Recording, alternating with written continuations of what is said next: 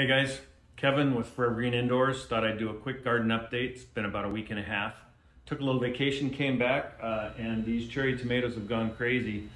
We have them on full automation, both water and feed, and we're using the Teros 12 sensor with the AROYA SOLUS product to really try to crop steer this garden for the very first time.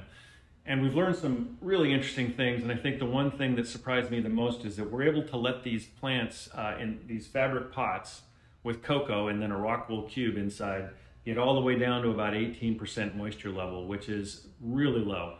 You can actually just pick the plant pots up, they weigh nothing, and that is a lot lower moisture content than I would have done if I didn't have a tool like this. I would have been concerned that the plants were just way too dry when you did a pot lift test. So they've been tolerating it really well. We're trying to elicit a stress response by lack of watering, which forces them to try to reproduce even harder. And if you take a look at the canopy here, it looks fantastic. It's flowering. It's clearly doing everything that we want it to do, and there is fruit now coming in on some of the branches. I think in about a week and a half or 2 weeks, we'll have a lot of red tomatoes in here, which will be pretty cool.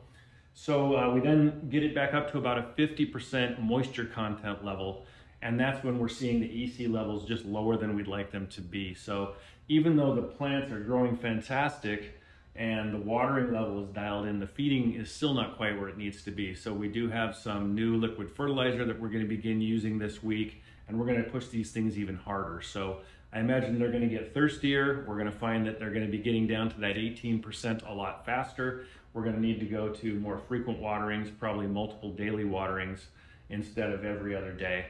But it's been great. It's been really interesting, and I'm really glad to have this product by AROYA. It's really an invaluable tool to have in your garden. So thanks for tuning in. Kevin Sullivan with Forever Green Indoors, and happy St. Patrick's Day.